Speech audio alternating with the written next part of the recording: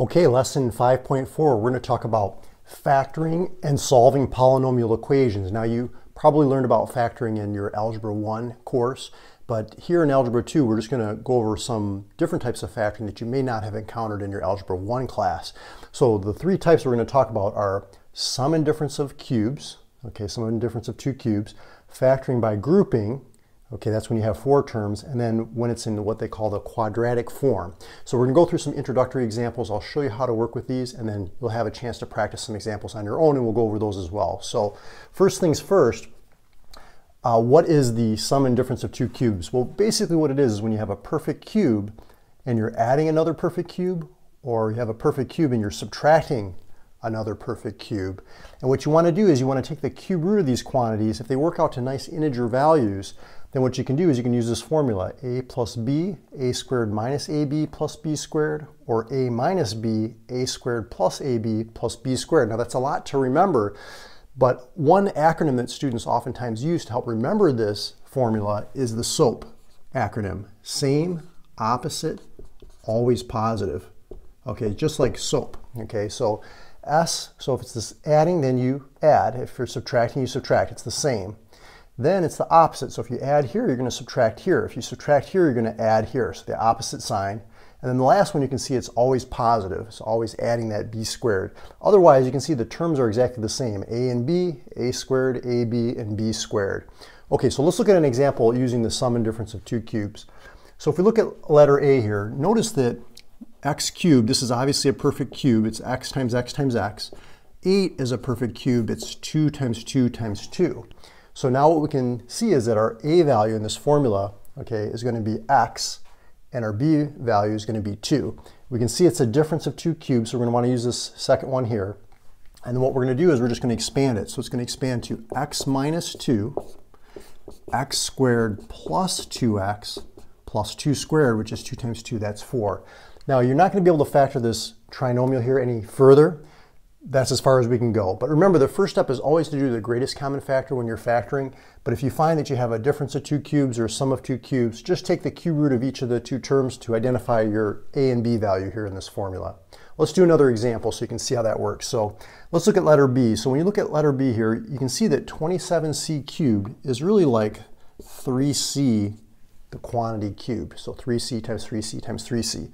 1 sometimes is often overlooked as a perfect cube, but 1 times 1 times 1 is going to be 1, right? So we can see our a value is 3c and our b value is 1. So all we have to do now is substitute into our sum of two cubes, this top formula, and that's going to come out to 3c plus 1, so that's a plus b, a squared, which is 3c times 3c, so 3c times itself, so squaring it, that's 9c squared, minus a times b, 3c times 1 is 3c, plus b squared, 1 times 1 is 1. So you've got the same, opposite, always positive. We're adding, so it's the same, opposite sign, always positive, and you've got it fully factored, and that's it.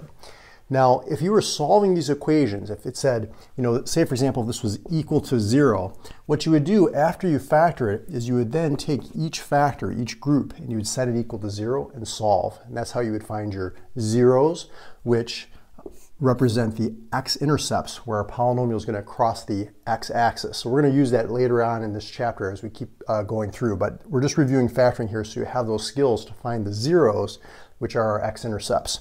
Okay, now we're jumping down to letter C, and here what we're talking about is factoring by grouping. So most likely you did talk about this in Algebra 1, but you know when to use factoring by grouping when you have four terms, okay? Four terms. Remember, the terms are separated by plus or minus, so it's like four groups. So you can see here we have 1, 2, 3, 4 terms. What we're going to do is we're going to group the first two terms, and we're going to group the last two terms, but there's really a plus sign in between here, okay?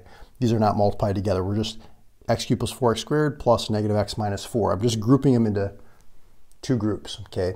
Now what we do is we factor out the greatest common factor. So here you can see we can divide out an x squared out of both of these two terms. So that's going to leave us with x plus 4. Here we can factor out a negative 1. So I'm just going to factor out a negative 1. That's going to give us x plus 4. If all goes well, notice what's in the parentheses. It's the exact same. See, it's x plus 4. So what we can do is we can then factor out the x plus 4 as a greatest common factor. See, if you were to divide this whole group by x plus 4, you'd be left with x squared. And if you divide this whole group by x plus 4, you're going to be left with negative 1. Now notice this is a difference of two squares, x squared minus 1. This is actually going to factor to x plus 1 and x minus 1. And we'll just bring down our x plus 4. So if you were to multiply all this out, you get back the original polynomial, okay? Now remember, with the difference of two squares, just a reminder, this is a squared minus b squared. It factors to a plus b, a minus b. Okay, so it's a sum and difference pattern. Now if this was equal to 0, then you would set each factor, each group equal to 0, make a mini equation basically, set those to 0, solve, and those are going to be your x-intercepts where it crosses the x-axis. Okay, now for want to learn Algebra 2, check out my Learn Algebra 2 video course for sale where we go through 85 video lessons that take you step by step by step through Algebra 2. We go through the important formulas, concepts, as well as numerous examples to help you master Algebra 2. Click the interactive card or the link in the description below to go over and check out some of the free lessons. Otherwise, let's get back into this current lesson. Okay, now for letter D and E, what we're talking about is the quadratic form. So this is recognizing how to factor these when they're in the quote-unquote quadratic form.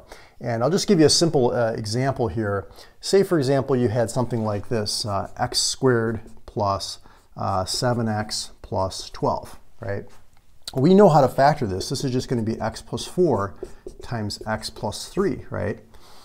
But what happens if this was x to the 40th plus 7x to the 20th plus 12?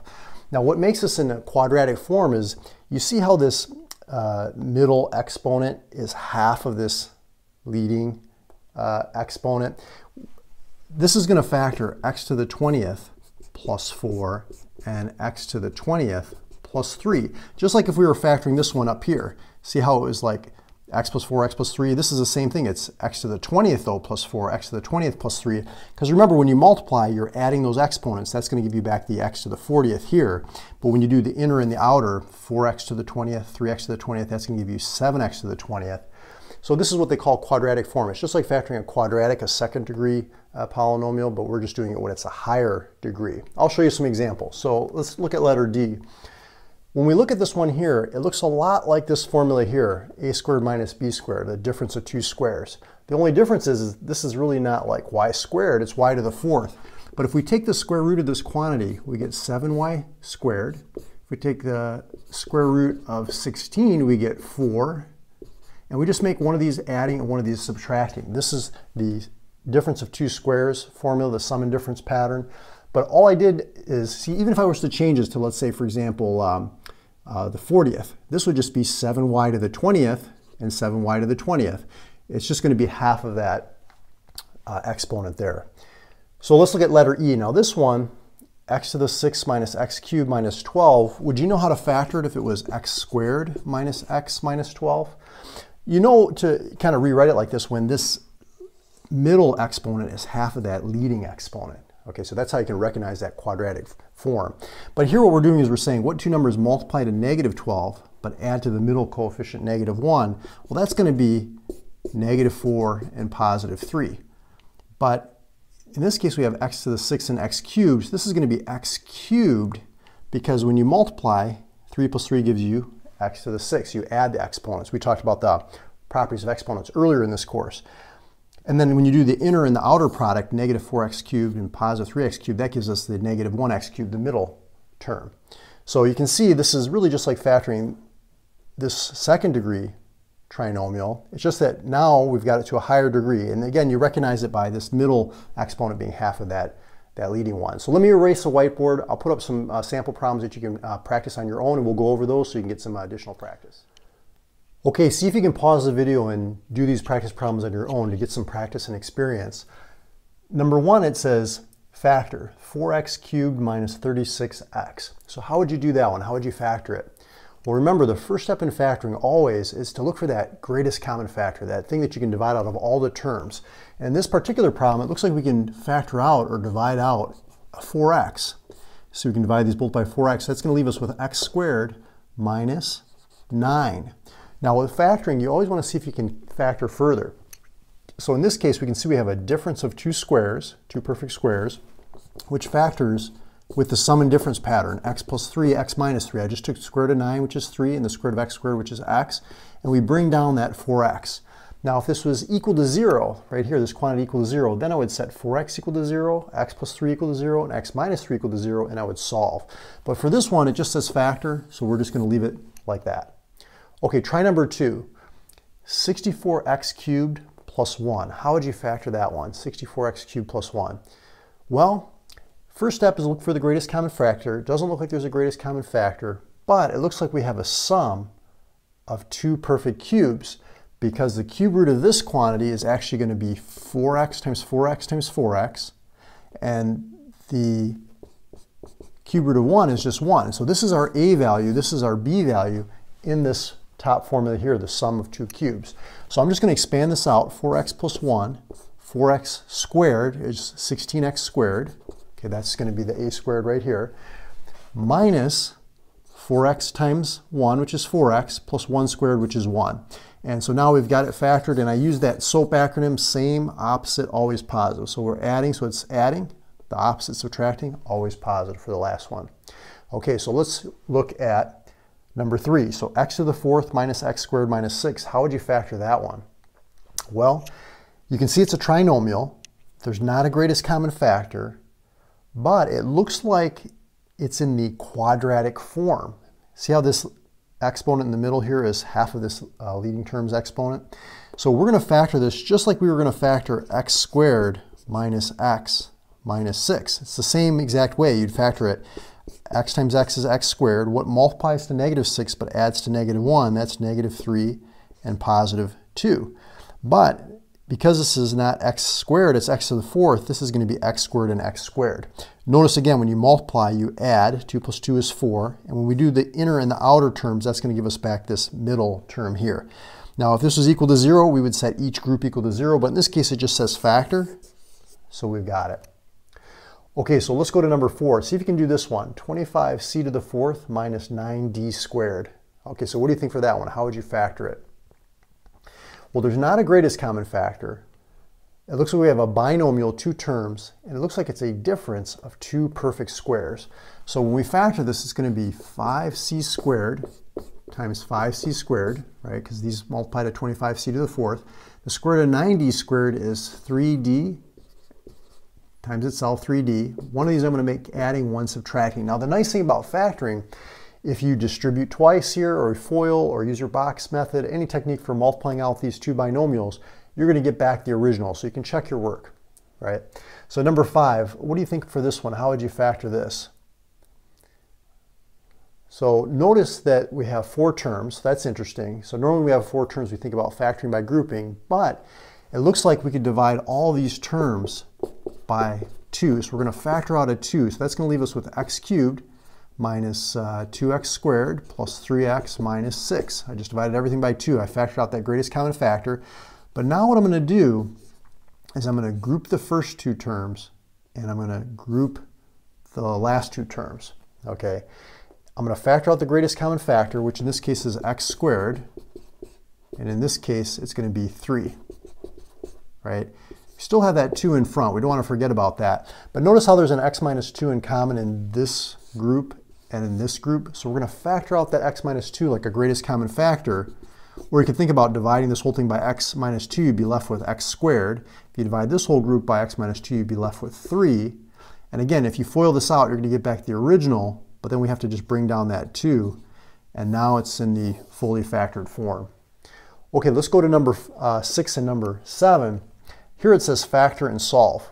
See how these are equal to 0? So that's kind of, you know, when it's not equal to 0, usually just it says factor. You're not going to really be solving anything. But this is a trinomial, and we want to find out what values of x are going to make this equal to 0. These are our x-intercepts when we graph our polynomial.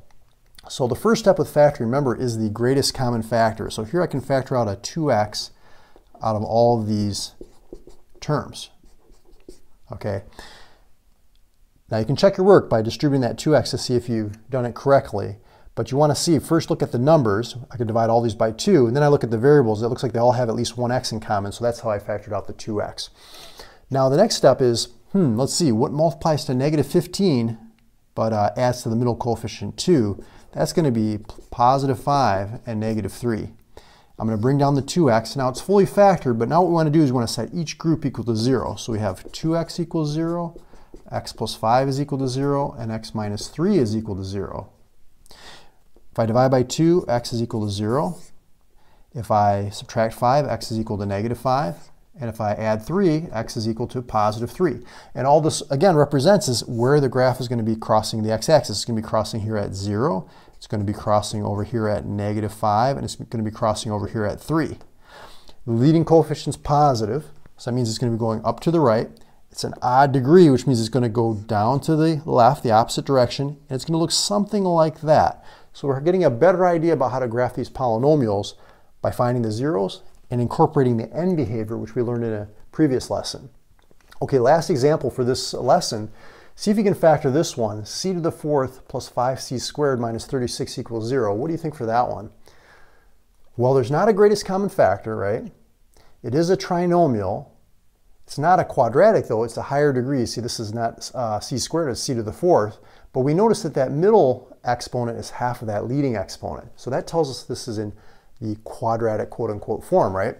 So when we factor this, it's going to be c squared times c squared. But what multiplies to negative 36 but adds to 5, that's going to be positive 9 and negative 4. Now, with factoring, you always want to see if you can factor further, right? Keep going. We notice this is a difference of two squares. Okay, so this is going to factor to c plus 2 and c minus 2. This one, we really can't factor over the set of real numbers. So now we've factored as much as we can, but we have to solve. So we're going to set each group, each factor equal to 0. If we set c plus 2 equal to 0, that one's pretty easy. We just subtract 2. We can see that c equals negative 2. If we set c minus 2 equal to 0, if we add 2 to both sides, we can see that c is equal to positive 2. But for this one, c squared plus 9 equals 0. We subtract 9 from both sides. That gives us negative 9. If we take the square root, we get two answers, positive or negative. Remember, as soon as you take the square root of both sides, you get the two answers, plus or minus. And the square root of negative 9 is going to give you 3i, because square root of 9 is 3, but the square root of negative 1 is I for imaginary, right? So now we've got our four solutions. The graph's going to cross over here at negative 2 and positive 2, but with the imaginary zeros, it's not going to be crossing the x-axis at 3i or negative 3i. That's not going to be on our real axis here on the x-axis. So that concludes this lesson. If you need to review the different types of factoring, go ahead and do that. Otherwise, I'll see you in the next lesson.